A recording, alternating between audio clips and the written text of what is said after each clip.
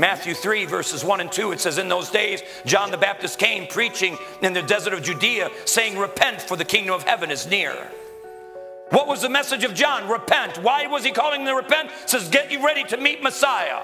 The most loving message that can ever be preached is the message of repentance.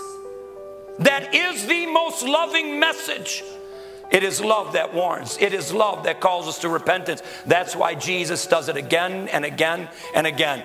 I believe if you go to Matthew 4, it says what Jesus' ministry was. You know what his message was? Repent, for the kingdom of heaven is near. If you understand that verse, then you can begin to understand his parables. All of his parables ultimately were to bring people to the place of repentance.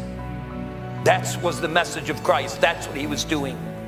No greater message can we preach. No greater message of love can you give to family and friends. But you have to do it in a right spirit. You understand? Not in arrogance, not full of self, not trying to cram it down their throat, but in mercy and tenderness, in wisdom on how to do it. But they need to understand the gift of repentance. That's what a dying world needs, is the gift of repentance. It is the love of God.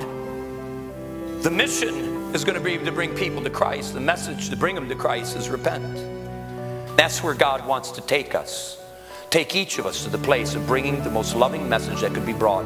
That there's a God that does love you. Because he loves you, your sin is separating you and him. And he's calling you to turn from your sin and abandon yourself to this God.